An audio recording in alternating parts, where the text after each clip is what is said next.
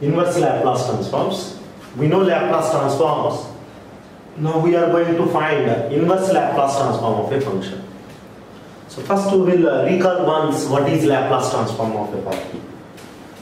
So Laplace transform of f of t is, we know, we write that one like L of f of t equal to function of s. Laplace transform of f of t is f bar of s. Now, inverse Laplace transform of f bar of s is denoted like this. L inverse of f bar of s equal to f of t. Simply I took L to right side. L inverse of f bar of s equal to f of t. So now from this you can understand inverse Laplace is nothing. The name itself says it is reverse.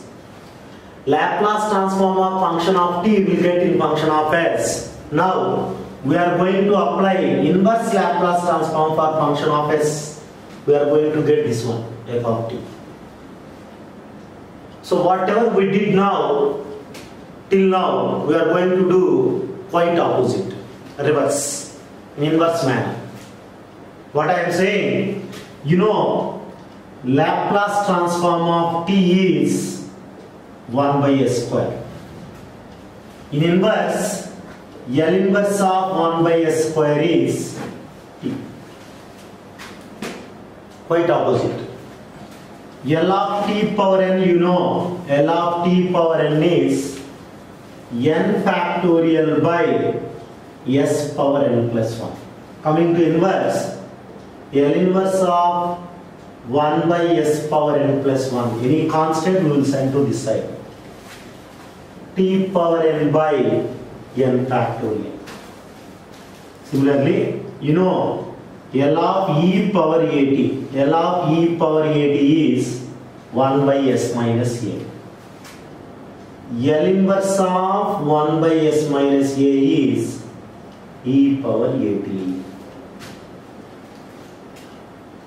L of sin at we know. What is L of sin at? A by s square plus a square. You can send constant to this side. That is L inverse of 1 by s square plus a square is 1 by a sin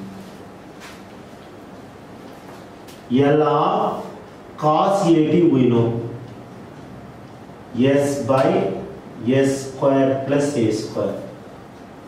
L inverse of s by s square plus a square equal to cos at.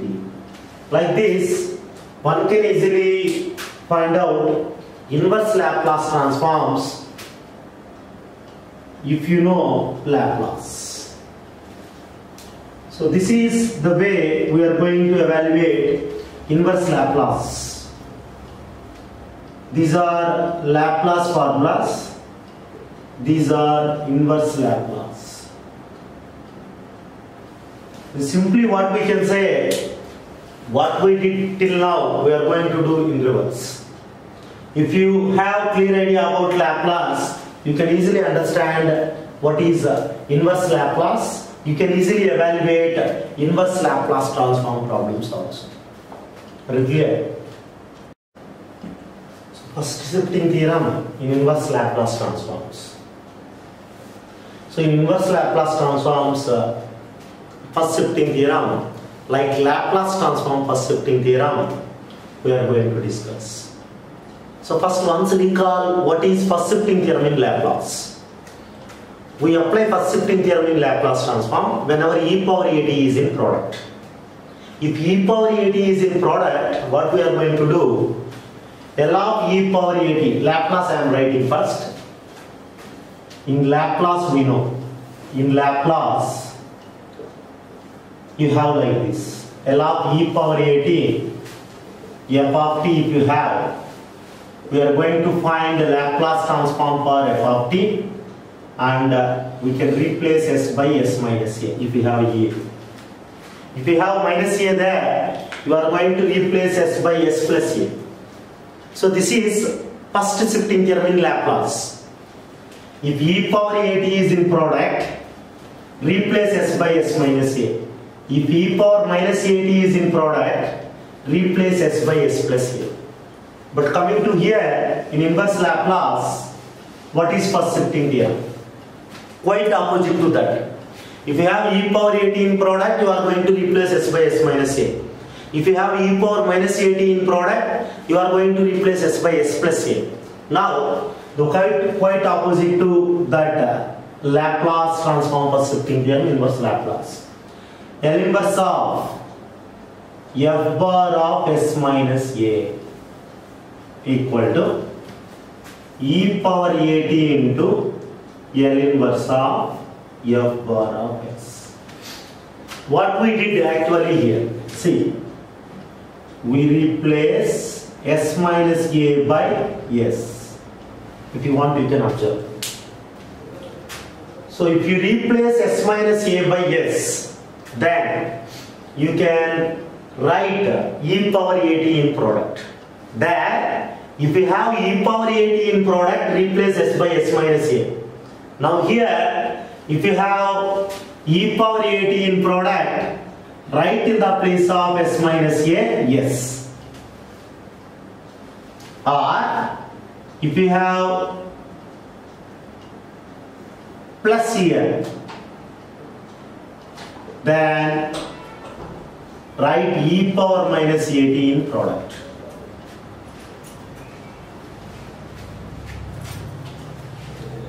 So if you want to replace s plus a by s, write e power minus a t in product. If you want to replace s minus a by s, write e power a t in product. But you may get one doubt. What is the need of replacing s minus a by s? You can understand that one through one example. Why we are replacing s minus a with s or s plus a with s? See here. For example, if you have a situation like this, you need to evaluate L inverse of 1 by s minus 2 whole square. To evaluate this, if you see this one, immediately we get into your mind this formula. We have one formula. This formula you will get in your mind, that is L inverse of 1 by s square is t. This formula you will get into your mind. If you have here s square, you can use this formula. In the place of s minus 2, if you write s, you can use that one directly.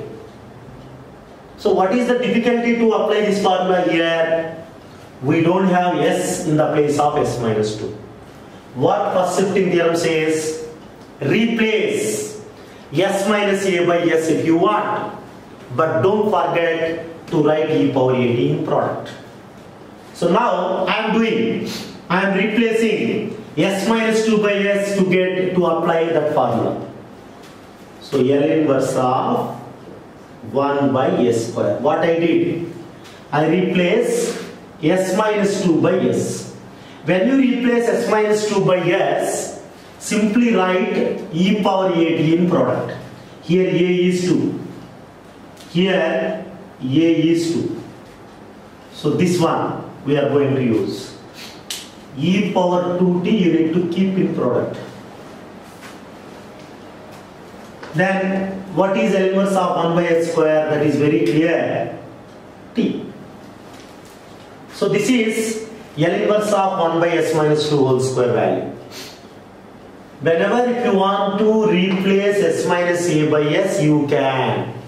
If you want to replace s plus a by s, you can. That's what first shifting theorem says. We will see one more example. For example, if you are evaluating this one, L inverse of 1 by s square plus 2s plus 10 is there. Whenever if you have a second degree equation in denominator, generally we prefer first shifting theorem. When we can apply first shifting theorem, if you can write this one in a plus b whole square form. A plus b whole square form means like this. 1 by a square, this is a square, plus 2ab, 2 into a is there. But here luckily we have 2.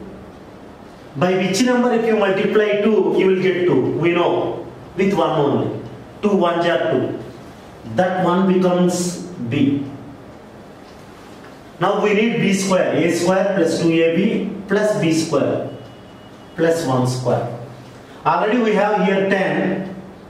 We added 1. What is left over? 10 minus 1. 9 is left over. This is b square. How we can write this? We can write this in this model. We know a square plus 2ab plus b square is a plus b whole square 1 by s plus 1 whole square. That 9 can be written as 3 square. Again recall one formula in inverse Laplace transform, which we know very well. L inverse of 1 by s square plus a square is 1 by a sine at. That formula we know. 1 by a sine at formula. So to apply this formula, we don't have s here. We have s plus 1. So if you can replace s plus 1 by s, then you can easily apply first shifting theorem. So what first shifting theorem? You can easily apply this formula, not first shifting theorem. What first shifting theorem says? If you want to replace s plus a with s, you can. But don't forget to write e power minus at in product. So what I am saying? Write in the place of s plus 1 yes. But don't forget to write e power minus t in product, because here a is 1. So this formula you need to apply. E power minus t into a is 3 here. A is 3. 1 by 3 sine 3t. So like this very easily we can use first shifting theorem. We will discuss one more example. You can understand very clearly what is first shifting theorem in inverse Laplace. So coming to the third one. L inverse of s by s square plus 4s plus 13 if you have. So similarly how we did a previous example, like that only we are going to do this one by converting denominator in a plus b whole square form like this. L inverse of s by a square plus 2ab plus b square left over. What I am saying? This is a square 2a. By which number if you multiply 2, you will get 4. You have to multiply with 2. 2 2s are 4. So this will be b, this will be b square. 2 square you added, 4 you added.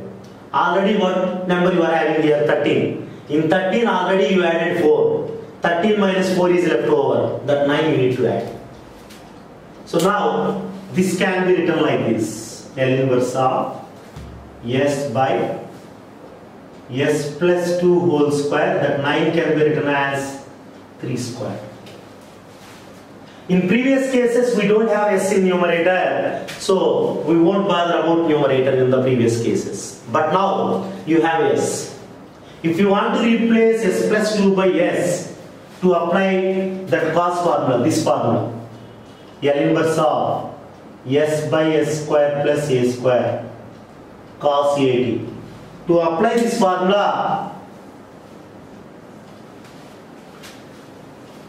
you need to replace s plus 2 by s. But if you have s in numerator, you need to consider that S also. That means you need to make this S also S plus 2. If you want to replace S plus 2 by S, wherever you are having S, there you need to make that one as S plus 2. So to make S as S plus 2, simply add 2 and subtract 2. Now you can replace S plus 2 by S if you have in numerator S. If you don't have, don't bother about that.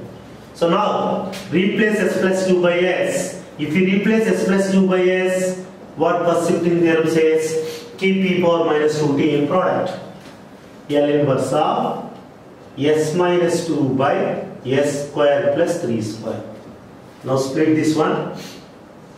L inverse of S by S square plus 3 square minus 2 into L inverse of 1 by S square plus 3 square. L inverse of S by S square plus A square cos AT. So this becomes cos 3t. L inverse of 1 by S square plus A square, we know. L inverse of 1 by S square plus A square is 1 by A sin AT. So this formula we are writing here, A is 3. 1 by 3 sin 3t. So like this, one can easily evaluate any first shifting theorem in inverse Laplace transform. Any doubts you may express.